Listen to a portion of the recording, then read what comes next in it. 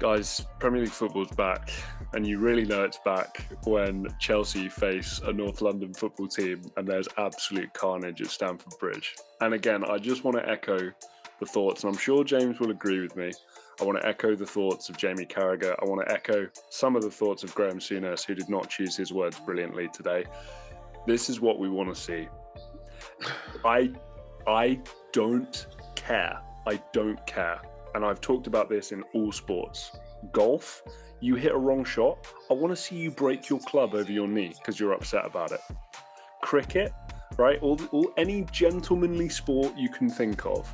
I love a bit of Conor McGregor, right? You know what I mean? I love that I love a bit of Nick Kyrgios, right?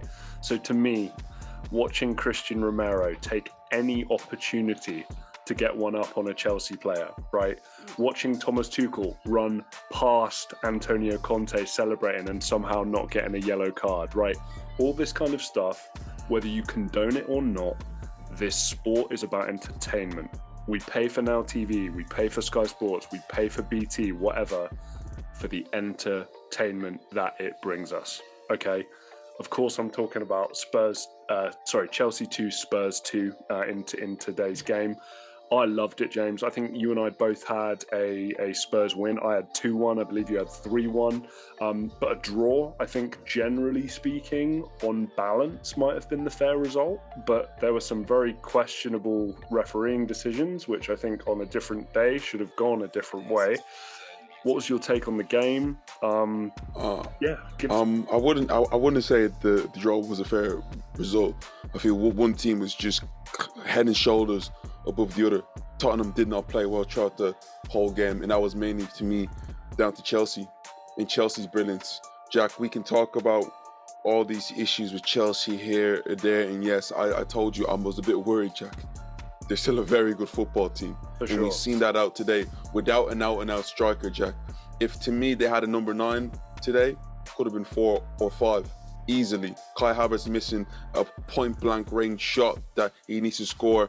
Exact same thing with like Raheem Sterling with a shot, to me, that he hits a target, it's a goal. Chelsea had so many numerous chances. If they had that converter in there, this isn't a contest. It is not a contest at all. I felt, for some weird reason, Chelsea in the wide areas were really, really effective compared to Spurs. Reece James had an incredible game. You know, he's the real deal, yeah. You know, if Gareth Southgate's looking, who should I pick for a thing? Obviously, I'm a big fan of Kyle Walker. Reece James is definitely making a huge case why he should be the starting fullback for England leading up to that World Cup. Again, Jack, I look at Chelsea and there's so many good pluses that I can mention there. Jorginho was fantastic, Jack, and I hate to say it, I was wrong about Jorginho. Listen, the way he controls the game, way he can slow it down and then like speed it up whenever he wants, the tempo of it, even physically at times, getting about the pitch, he does that really well.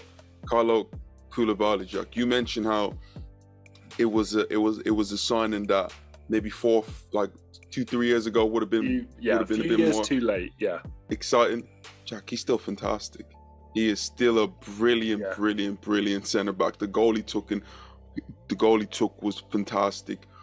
But then I look on. Can I quickly ask you about that goal? Because I was shouting at my TV when I was hearing Graham Souness talk about if you're a senior player, you need to pick up Koulibaly. It's like, Graham, it's zonal marking, mate.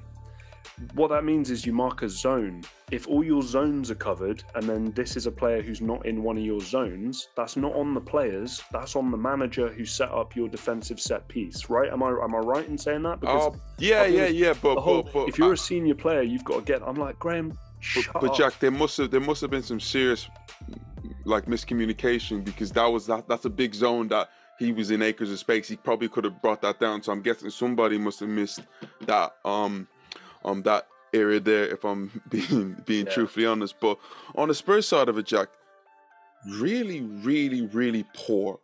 But I said something. It's Tottenham, and Tottenham never get results against Chelsea. But God Almighty, that was serious character there.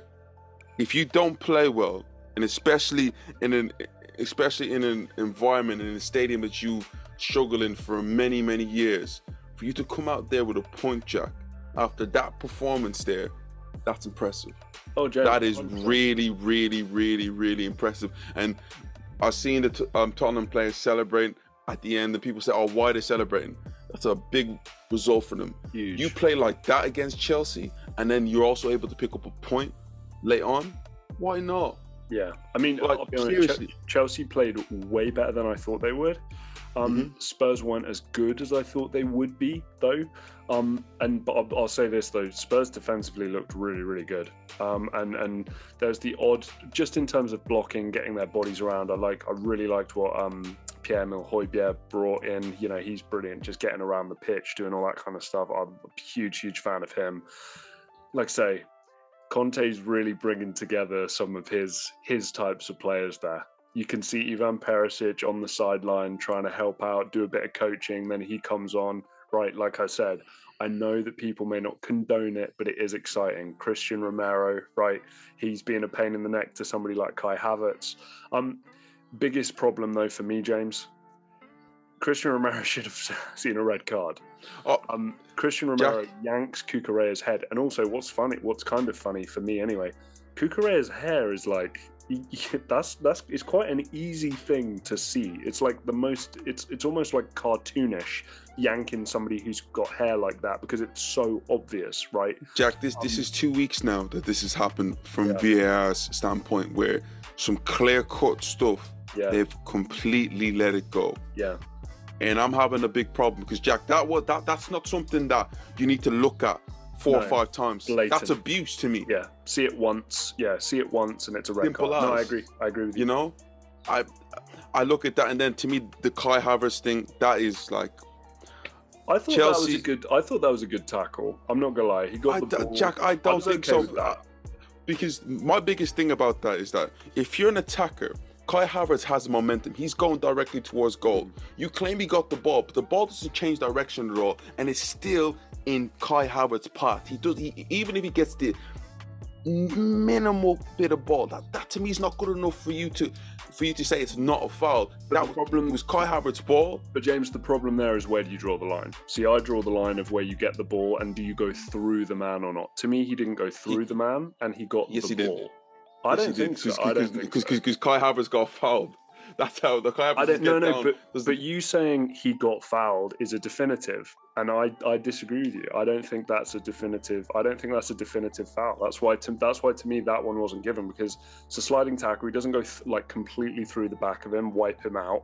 He gets a toe on the ball. I think your point about the ball doesn't change direction, that doesn't matter. Like, you know, the ball. Go ahead. If the ball is still in my path, I'm still in control of it. If you don't touch me, I'm going clear through on goal. You tackle me from behind, you wipe me out, you stop me from going through. Jack, it's a clear foul to me. But I disagree with you, Matt. I think you're wrong on that one. The Cucurella one's different gravy. You know, that like you say, I mean, that's assault. if we're in a local park, you know, you're calling the police and that man's getting arrested. Serious. I love the violence though. I do. No, but seriously, like, James, you know, why do we watch UFC, right? Why do we watch boxing? Because you love the violence. This is what we like to see. And even if it's something as silly as a handshake where you don't look somebody in the eye, right? Now, Thomas Tuchel, in my view, he doesn't cover himself in glory for that whole thing, right? Because him and Conte, Tuchel's annoyed about the lack of decisions, right? And fair enough. If I was manager of the team, I'd be irked too, because you have your biases. He then kind of pokes the bear a little bit. I think Tuchel should have seen a second yellow for running past Conte out of his box, celebrating with the players. To me, he should have been sent off for that. That's the way the rules should be. So again, another thing of the rules not being enforced. And again, all Conte's doing, he wants to shake his hand and they can go their separate ways. But he keeps him in, and then does the eye contact thing. So again, bit petty from Thomas Tuchel there. But James, rivalry. We haven't seen a proper... We've had this kind of like passive respect, Klopp and Pep thing going on at the moment, where it's like, we're both really good and we're challenging each other and it's great. Like, no, we want to see Wenger and Ferguson, and you know, that's what we want. And shove it. Yeah. Exactly, seriously, it's true. And like, where's I going? To be fair with Thomas Tuchel, I respect what he did right there, because he let me know that he ain't somebody to mess with. Because Antonio Conte, you automatically look at him just see like this Italian I mafia go, sort of, you know, person there. He held his hand, didn't let him go, and said, "Look me, idiot." That's a bad man move. Yeah, that's a bad man move. And let's be honest, I think he would have banged. I definitely think he would have banged Antonio Conte up. Definitely got the height on him. I'm not gonna lie. But Jack, have you realised something? Is that there seems to be a lot of animosity from former Chelsea coaches coming back to Stamford Bridge. This happened with Mourinho, like so many times coming back to Stamford Bridge, and now it's happened with Antonio Conte right now. It's just this other thing. Maybe like the saltiness from what happened before. 9 times out of 10, they're getting sacked. Maybe that kind of adds to the rivalry. To me, I think that does add to it. But I'd also say Chelsea Football Club is not really a football club that I would personally associate with loyalty. Right? There are a few standout players who I think you could go, that's a loyal, you know, ride or die Chelsea legend, right? Like a Frank Lampard or a Terry, right? Those are a couple of guys who are like, oh my days, right?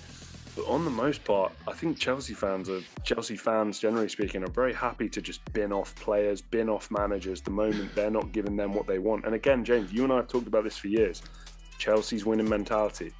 These guys, I mean, James, you tell me how many more Champions Leagues over the last however many years Chelsea got compared to a team such as Man City at the moment. And again, there's a mental thing for this Chelsea team where there's the, like, what do we say, like once every 5 years, once every 4 years, Chelsea are going to win a league out of somewhere.